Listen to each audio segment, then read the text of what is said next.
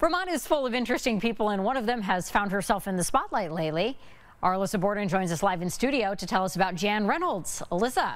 Kat, Jan Reynolds is a woman who has countless stories and life lessons to share. She's a record-setting athlete, a storyteller, a photographer, and she's achieved remarkable things throughout her life. Something she says began at a time when it was hard for women to get recognition for their accomplishments. Pushing gender roles aside, Reynolds has used her adventures around the world to share bigger stories with everyone. Jan Reynolds is many things, but perhaps the best word to describe her is fascinating. So we're all remarkable. It just depends on how we test ourselves. This Stowe resident wears many hats. She's a record-setting explorer, skier, biathlete, photographer, storyteller, author. Trying to run through a list of activities is kind of futile because, in a sense, you know, I'm the eternal beginner. I'm forever throwing myself into things to see if I'll measure up. One of her most recent triumphs, induction into the U.S. Ski and Snowboard Hall of Fame, seems fitting for a woman who has climbed and skied all of the peaks surrounding Mount Everest twice. And if skiing it isn't enough, she's also hot air ballooned over it.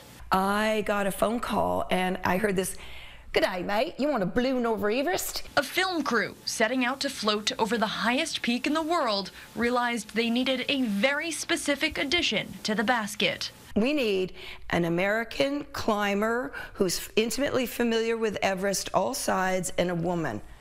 And they just laughed like it doesn't exist. That climber was Reynolds. It's kind of hilarious when we're crashing because we're all mic'd up and you can hear I'm telling them we're fine, we're gonna make it. But no matter the flavor of the adventure, she's doing it to collect stories. I am a writer and a photographer, and those were all the places I went to get my story. Reynolds is seemingly most proud of her work as an author. She's written and published over 20 books, nonfiction and children's books, all of them about Indigenous people she's come to know on her treks. And I fell in love with all these Indigenous people that I found in the nooks and the crannies of the planet when I would climb and ski something and end up setting a record. Her goal, she says, is to show children and adults that we're all one big human family, that we need to be good to each other and the planet. But it just so happens Reynolds has had a whirlwind of adventures while trying to do it.